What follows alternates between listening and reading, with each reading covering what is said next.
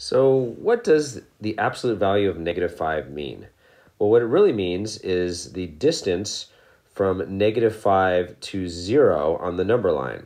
So if I'm looking at here, this is -5 here, the distance it is from 0, which is, that's 1, 2, 3, 4, 5 units away on the number line. So that's what it means. Now, how should that really be written? If we're finding a distance we always find by subtracting something. So what we're really is, we're taking -5 and we're subtracting 0. That's the distance between -5 and 0. That is what we're doing. So really, that is how it, and we don't write it that way, but that's really what we're doing, is finding that. So finding that on a number line, we have -5, here's 0. What's the difference between them? We end up having 5 units here. Is that distance. Okay, so let's think about this equation, absolute value of x equals 5. How should it really be written? What we're doing is we're finding how far x is, the distance between x, some number of x, and 0, and we're saying that we know that it's 5 units away. That's how it really should be written here. Okay, so let's go ahead and solve it here. The absolute value of x equals 5. Well, what is 5 units away from this 0 here? There are two possibilities that are 5 units away. There's both 5 is 5 units away from 0 and -5 is 5 units away from 0. So that's going to give that to us. All right, so we're going to write that in set notation. All right, so there it is on set notation. I always have to write the smaller one first in set notation, so -5 and 5. All right, so show that solution set on the number line. There's one solution at -5. There's another solution at 5. That's it. Okay, so what does the absolute value of x minus 2 equals 5 mean? We're trying to find the distance between some number x and the number 2. Remember, that's the minus is the difference between them, so that's the distance. So the distance between some number and 2 is actually 5 units away. So on a number line, we're going to look at that and say, okay, here's the number 2. Oops, let's make sure we're writing here. Here's the number 2, and some number x is going to be 5 units away from that. So I'm going to go 1, 2, 3, 4, 5. There's one number that is 5 units away. And then if I go 5 in the other direction, I'm going to have 1, 2, 3, 4, 5. I'm going to need a little bit more space here.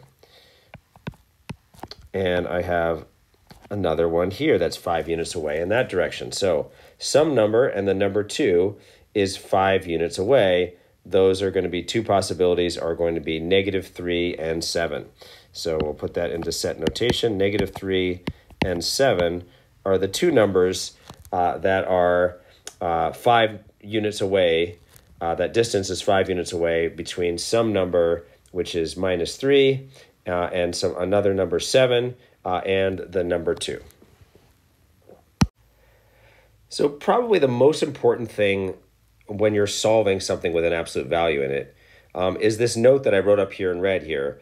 Leave everything alone that's inside the absolute value until the absolute value here is by itself on one side. So I'm going to try to solve for this absolute value thing. I need to get rid of this 2, and I need to get rid of that -5, and then I'm going to do something else with that here. But don't try to distribute this 2 in here. Don't try to subtract 5 within there and combine that. Just leave everything inside the absolute value alone, and we're going to try to isolate that absolute value by itself. All right, so here's what we're going to do. We're going to start off with adding 5 to both sides to get rid of that -5. So now we have 2 times the absolute value of 2x minus 7 is equal to 10. All right, now we want to get rid of that 2. We're going to divide both sides by 2. And now we have the absolute value of 2x minus 7. I'm going to make sure this looks like an absolute value is equal to 5. All right. Now, once again, it gets a little complicated when we try to think about it. What we did before is, the distance between twice some number and 7 is going to be 5 units away. It starts to get more and more complicated as we're inside this absolute value. And we start thinking about what it means on a number line. But actually solving it is pretty easy. We know that this absolute value of something must equal 5. so that something has to equal either 5 or negative 5. So we're going to write two equations to help us out with that. All right, so I'm going to write 2x minus 7 equals to 5, and 2x minus 7 is equal to negative 5. All right, so now we can solve each one of these, add 7 actually to all four sides here. And now we have, I'm going to run out of room here, 2x is equal to 12, and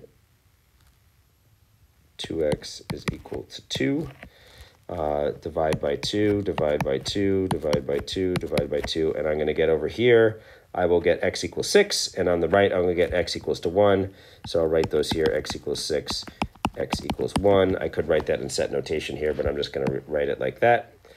X equals 6, x equals 1. Those are the two solutions. So that's a good thing to know here as we're looking at absolute values is just like with quadratics, we are often going to get two answers when we're solving an absolute value in there. Remember to leave everything alone inside the absolute value until the absolute value is by itself on one side. Don't try to combine anything in there.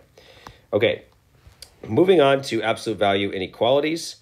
We're going to do the absolute value of x is less than 5, and we're going to solve. So the first thing I'm going to do is try to figure out where on the number line I want to put this here. I'm starting off here. I'm going to put 0 in the middle because I'm finding the distance from x to 0 is going to be less than 5. So that distance from 0 is going to be less than 5 units away. So I start at 0 in the middle, and I've got 5 units this way and 5 units this way. So that's how I put this in here. I put in the units here to -5 and up to +5. And if it was equal to 5, exactly 5 units away would be here and here. But it's less than 5 units away, so it's got to be, this is less than 5 units away. This is anywhere inside, in between those two values, is less than 5 units away from 0. Okay, so I'm starting with the number line, and then I'm going to think about what does that mean for solving. Okay, so because I am, one of the ways of looking at this algebraically is we know that we have these endpoints of -5 to 5, and we're basically saying x is going to be, when we look at this, x is going to be both greater than -5 and less than 5. It's the word and there that's really important. This is an and statement when we have a less than. When it is a greater than 5 units away, we're actually going to be going away from this way. This is more than 5 units away from 0. This is more than 5 units away from 0. So, so an or statement is either going to be less than -5 or greater than 5. That would be an or statement. But this one is an and statement. In fact, less than, when the absolute value of x is on the left side of the inequality, and we read it like that, is less than 5, the less than will always give us an and statement. So I'm going to rewrite this. I'm going to say, all right, x is less than 5. We know that there's going to be two answers because it's absolute value. The first one's going to be x is less than 5, and the other one is going to be x and is just going to be the opposite, is greater than -5. Why does this, we knew back here we had a situation where we had the 5 and the -5. We know that from before, but remember that we're basically taking the 5 and we're multiplying it by a -1, and that reverses the inequality here. So both x is less than 5 and x is greater than -5 here. So we come up with this idea here. So we have x is less than 5 and x is greater than 5. But where is that? What does that mean? X is greater than 5 is this direction, and all the points that are both x is greater than -5 and less than +5 are these ones here. And a better way, a more efficient way of writing that one is to saying x is between -5 and 5. And so I'm going to write it like this. So x is greater than -5 and less than 5. We write it. So that is actually the simplest way to write that answer. Don't want you to leave your answer with and in there. Now just remember, to help you remember that less than is always an and statement, we have this expression less than in there. And actually, that's going to go well with our next one here, which is a greater than one. And we actually, another way of remembering that one is greater in there. Okay, let's go ahead and move on to this next one. All right, so I'm starting once again with the 0 in the middle because the distance from x to some number 0 is greater than 5 units away. I need to go 5 units away, so I'm going to include the -5 and the +5. That's how far I'm going to be away there. All right, so now I'm going to put in here, we're going to have an open circle and an open circle, and it's got to be, the distance has to be greater than 5 units away, and so I'm going to go in this direction and this direction. These are more than 5 units away to be able to come up with those in that direction. All right, so now how do I do that with it algebraically? So algebraically, we said, again, this is a greater than symbol, and we remember that the expression is greater. So we're going to write both, or either x is greater than 5, just as it normally is written, or, and remember that it's still going to be, if this is a 5, the absolute value, the other one's going to be a -5. But because the idea of reversing everything, it's actually going to be x is less than -5.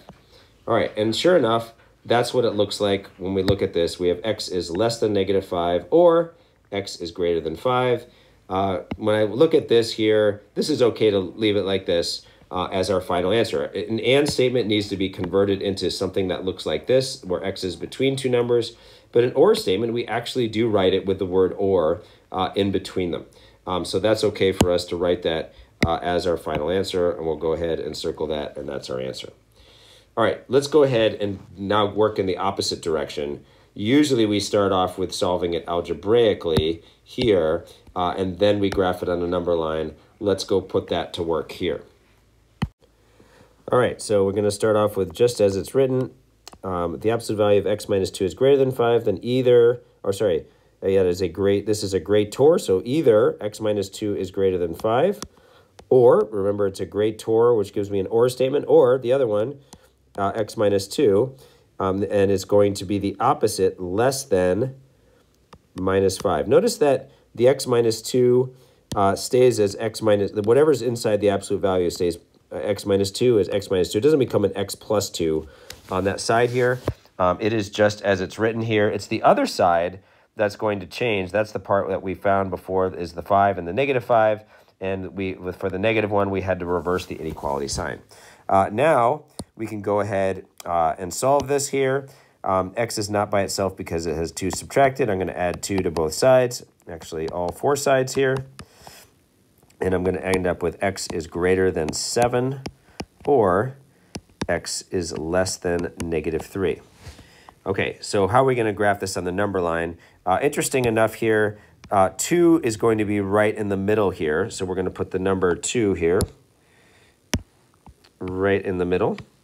All right, and we need to get to 7 and -3, so I'm going to need to be able to jump a number of units to be able to fit that all in there. So maybe if I go by 2's in this case here, so let's throw in here, that'll be 4, 6, 8. So we go 4, 6, 8, 10. 0, -2, -4, -6. Okay, and we're saying that x is greater than 7. We can put in maybe a little 7 in here, and we need the -3 in here as well. Have a -3 fit in there. And x is greater than 7. Looks like this. Greater than 7, or x is less than -3. Must be in that direction. So here's our answer algebraically, and here's our answer on our graph that we have here on the right here. All right, for this next one, you work in a quality control department of a manufacturing company. The diameter of a drill bit must be between 62/100ths of an inch and 63/100ths of an inch.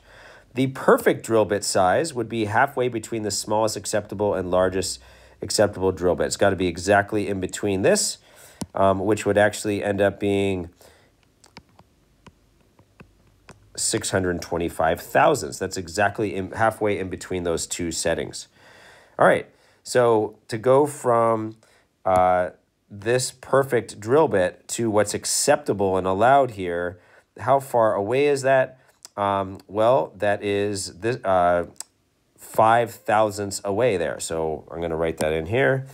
We're going to say that's how far we're allowed to be is 5 thousandths away. So what we're saying is that the difference between the perfect drill bit and the acceptable drill bit must be no more than 0.005 or 5 thousandths inches in there.